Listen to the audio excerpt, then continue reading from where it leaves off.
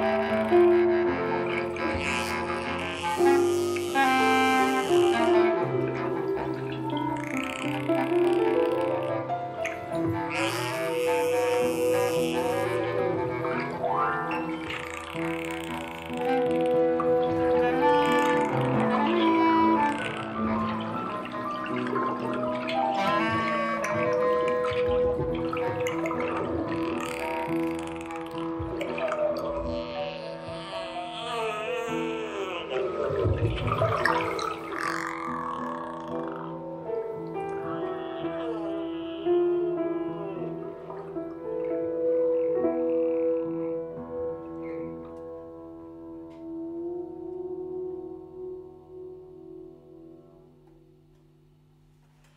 you. Okay, what do these weird, growling, strange underwater sounds have to do with music? Why is this called the song of the humpback whale? Basically, because what these whales are doing is a little bit like what birds do. They perform these long structures, repeating patterns of sound. Why they do it, we don't really know. And we didn't know about this so long ago. It's only in the 1950s that humans figured out that humpback whales sing these long songs. And that's because you need underwater microphones to hear this. And these were kind of invented and developed by the United States Navy, listening in the Cold War for enemy submarines. Something, secret activities. And they were a little disappointed to hear the sounds of whales. And because the sounds of whales were these regular patterns, they seemed like some secret code. And they thought maybe this was something that the Russians were using to communicate. Maybe they had trained the whales to work for them. Regardless of that, they decided in the late 1950s that we can't let people find out about this. Very classified information. Until the end of the 1960s, when somebody just pointed out, look, these sounds are so beautiful. We have to let people hear them. Come on, like 10 years, we haven't found out anything secret from this. So let it loose. And so they gave the recordings to these young scientists, Roger Payne and Scott McVeigh. You figure out what's going on. And these scientists kind of became musicologists of whale. And they made these sonograms, these printouts of the structure, and they taped them all together and laid them on the floor. It's very hard to make a sonogram in 1969. And then they realized there was all this structure here that was kind of like music. And they published this paper about this. And in the paper they said something very unscientific. The humpback whale emits a series of surprisingly beautiful sounds. And here you're going to hear the structure of this song. It's not just like ooh, ooh. Most people have asked, what does a whale sound like? It's going to make one sound. But it's the way the sounds are fit together that makes it really like a piece of music. And if you're like a human and you want to figure out how to interact with this, how to engage with it, there's many different ways to do that. So now in this piece, you're going to hear each of us do it one at a time, showing how our instruments and our attitudes to our instruments can play along with the song. And this is an unadulterated whale song. Only the background ocean noise is taken out. This is actually what it sounds like at the regular speed. And so you think whether this is music or not after what I've just told you.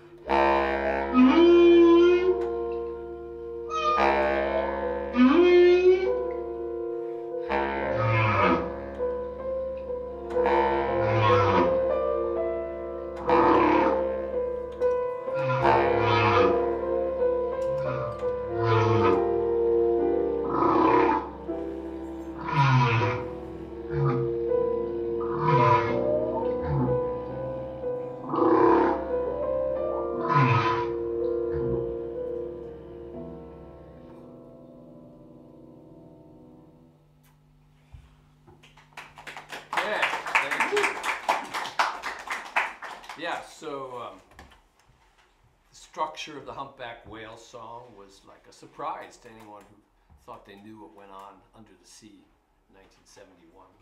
Around the same time, the same scientists said, we can't just like study this, we have to like let everyone hear it. So they released an album called Songs of the Humpback Whale, which eventually became the #1 best-selling nature recording of all time. A multi-platinum album that was like something everyone had on the shelf to listen to. It became like just a sound of the time.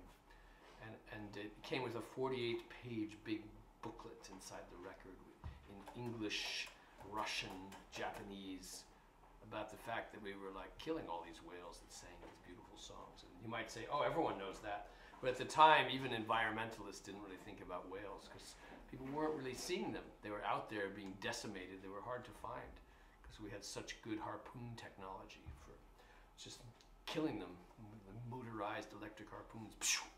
And so Scott McVeigh, one of these scientists, he went to Japan armed with boxes of records and played these things for whaling executives and on TV and radio, and some of these people would just move to tears. People heard whale songs, they used to start to cry. They found it so beautiful.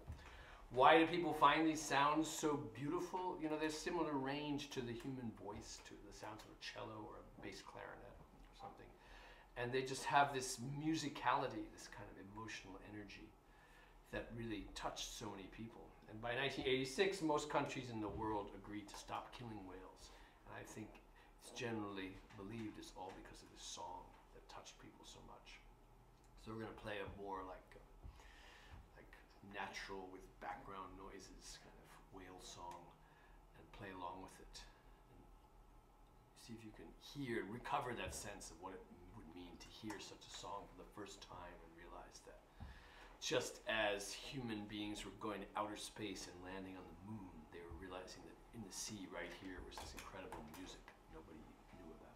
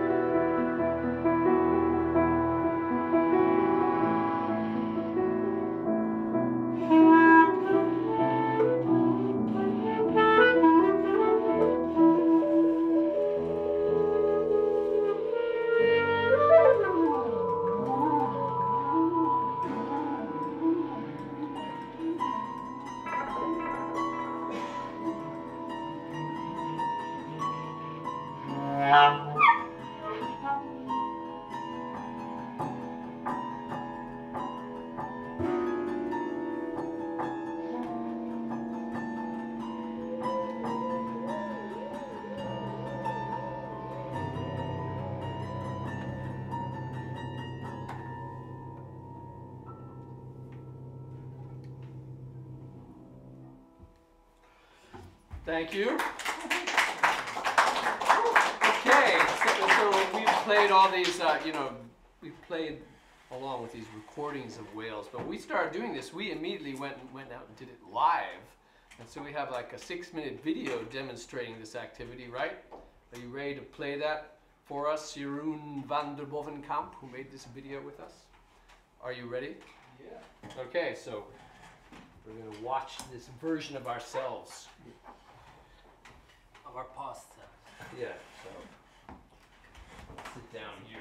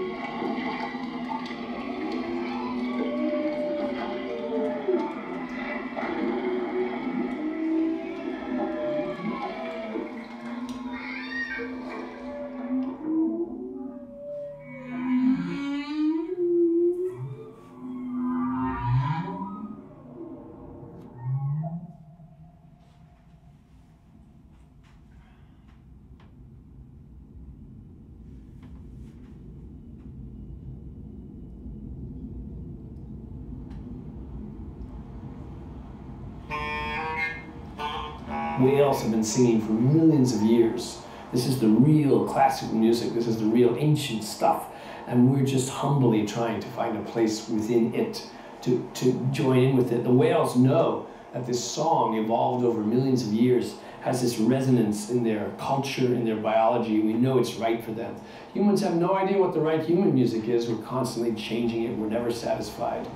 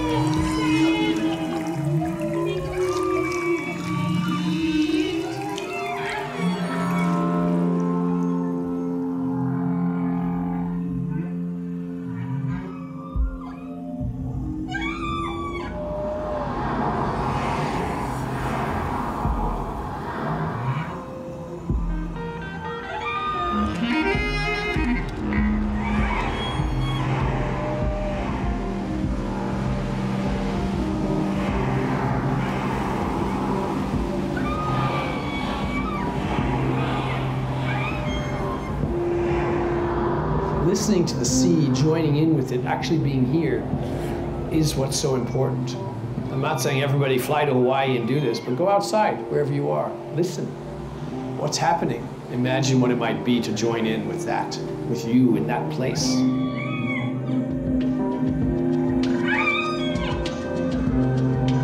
We don't know what music means. We don't know what human music means. We don't know what whale music means, but we know that it touches us deeply.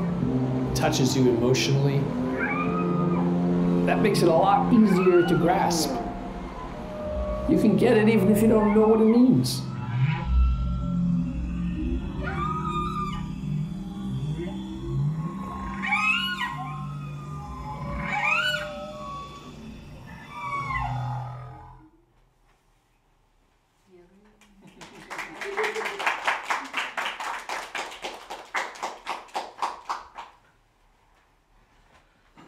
Okay, Tristan, you want to talk about bowhead whales now? Sure, Is yes. this the right time for that? Yeah, so we did it. We didn't, we actually did that stuff. So It was on Hawaii in March, and that's where we three met. And Jeroen was with us. He was a filmmaker, and I've been collaborating with Jeroen since 2019. We worked on our first film called Underwater, and it was So I'm from the Netherlands. I'm Tristan, and where I'm from, it's an island, Terschelling it's called. And on that island there was a Dutch Arctic explorer called Leeuwarden. He was a bowhead whaler, and he used to, in the 1500s, 1593, he started his journey. He wanted to find the northeast passage.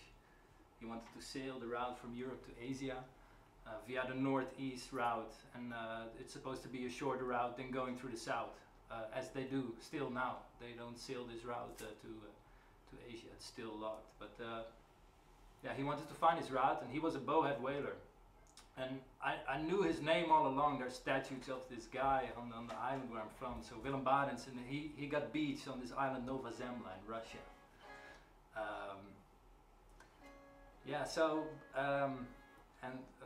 Fast forward in 2019, I was playing with my hydrophones. So I acquired hydrophones to listen to the underwater soundscape, to record waves from underwater. I was curious how the waves would sound from the perspective underwater. And by accident I found out how a ferry would sound like from a far distance. Like the ferry to the island from a distance of 6 kilometers. I recorded the sound of the ferry. And to me it was a very annoying sound, like disturbing for me the soundscape. And it got me into the subject of noise pollution in the ocean. And I wanted to make a film about it, like how humans create sounds underwater which affects the animals, because the animals use sound like very, I had this quote in the film like, what seeing is for us is what hearing is for animals. They use sound to navigate, also to see. They see with sound, which is a nice resemblance, I think. And so then I thought, like in this film, how do I want to tell this story about how humans affect the underwater soundscape? And I came up with the idea, what if a whale would react to my guitar playing? What if I can get an interaction going on with the whale? I could show in a really nice way that the animals hear us and react to it. And I heard of David Rothenberg at that point. We didn't know each other, and I looked him up online and I wrote him a message. I was like, hey, I want to try this as well. I knew he was doing this for years already, and I was like, okay, I want to try this. And there's an option of me going to Greenland where there are going to be whales in this time. And we met up in Amsterdam. You were there for a project. We met up, and I acquired this book, 1,000 Mile Song. And there I went to Greenland to try this with this underwater speaker and the guitar and trying to play for the whales. And they were so silent. Like for the 2 weeks I was there, and I was reading in my bunk every night, like this book. And there I found out the humpback whale don't sing a song in the Arctic. They only sing in springtime in warmer places around the equator. So I was like, they don't sing their song here.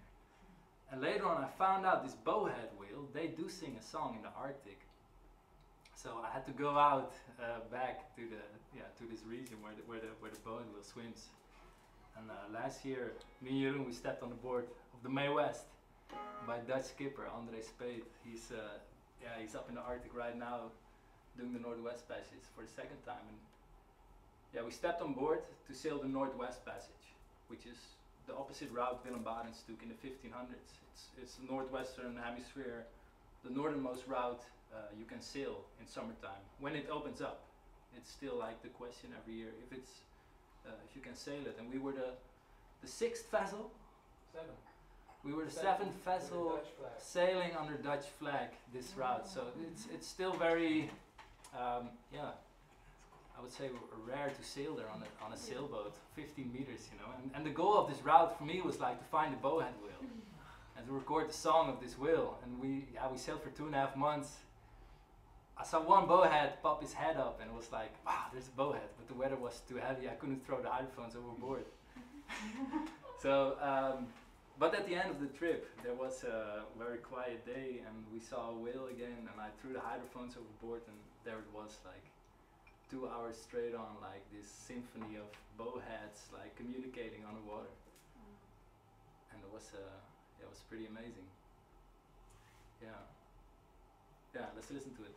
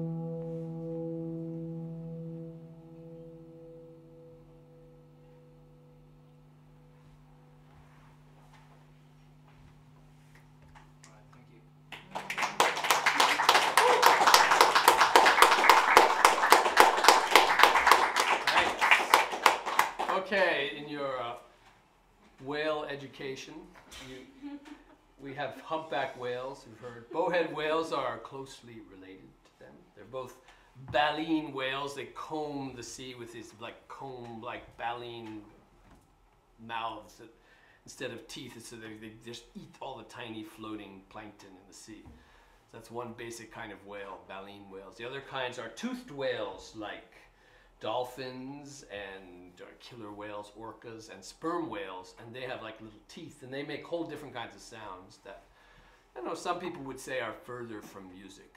They use echolocation, so they're making clicking, creaking door sounds to find where they are underwater. The baleen whales do not do that. They also do some very weird thing that was a real surprise that scientists discovered in the 70s and 80s. They also use these clicks to identify different families and groups of whales. So they were the first species of whale where people talked about them having culture. They learned different behavior. So yes, animals have culture, not just people, which means the groups of them learn different behaviors and pass them on to their offspring. That's what culture is. And now, when I started researching this, this was a kind of more radical idea, like 20 years ago. And now it's pretty much accepted that whales have culture. Sperm whales making totally different kinds of sounds. They're not doing these long songs, but little bits and snippets of rhythm.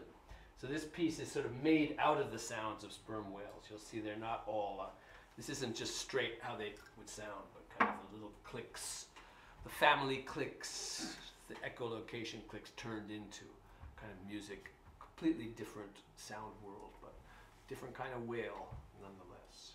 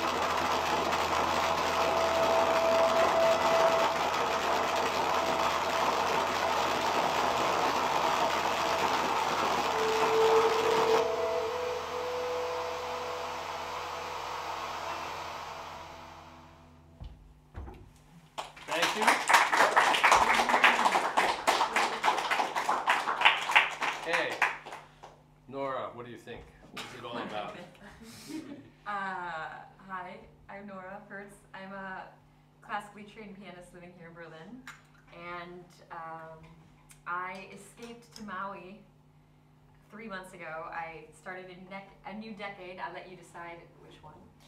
And yeah, I wanted to go somewhere far away to explore my creativity. And so I got in touch with this artist. He has a large estate in Maui. And so I bought a plane ticket there.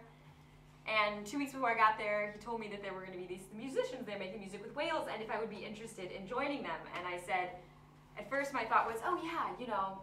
So I looked up David, and I saw he was an expert in nachtigallen, in nightingales. And so I thought, okay, well, I know there's a lot of classical music written about nightingales, so maybe I'll ask him if I could come and perform this. And then I talked with David, and he said, oh no, we're improvising. And my first impulse as a classical musician was, oh shit, you know, I can't do this, you know, I have to have music written in front of me. And then I was like, you know what, Nora, you're going to Maui to explore your creativity, just do it, dive in. And yeah, so I met these 3 guys, and we had about 15 minutes rehearse, and then baptism through fire, we did it, and it's amazing, because improvising is something that you can't really practice, you just have to do it. And you can't rehearse for the unknown. You can't rehearse for the unknown. And there we are, yeah, there's our debut in Maui. And yeah, and so they graciously invited me to join them on the ship the next day, and of course we couldn't bring a piano on board, so I decided to sing, and I sang them some jazz songs. My grandmother was a jazz singer, she would have turned 98 today. So I sang the Whales, some of the songs that she used to like to sing, and I sang them the Schubert song, Im Frühling. And I think, maybe I'm a little biased, but I think the whales particularly reacted to the human voice. But just your voice, not like the human.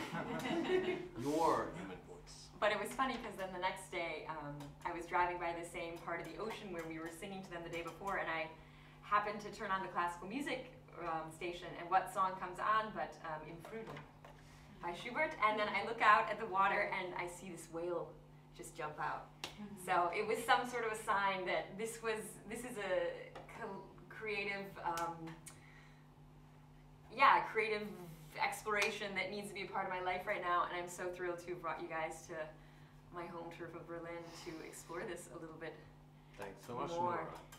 And yeah, maybe. So yeah, when you meet the whale, yes, you must ask yourself, what would Schubert do?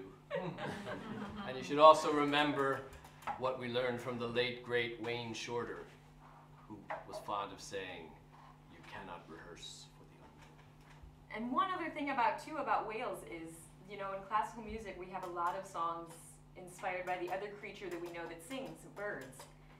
And yeah, it got me thinking, what would Schubert and Brahms and Debussy have thought if they could have heard whales sing?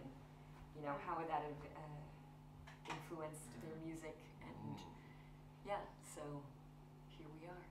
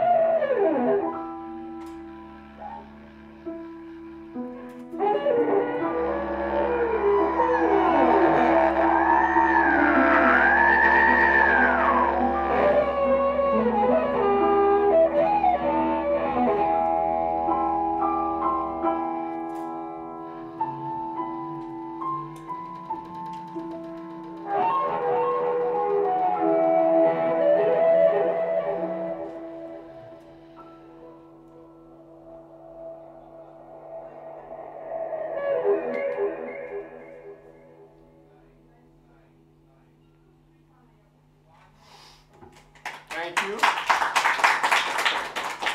Nora Kurtz. Yeah, Tristan Visser. Thank you. Thanks a lot for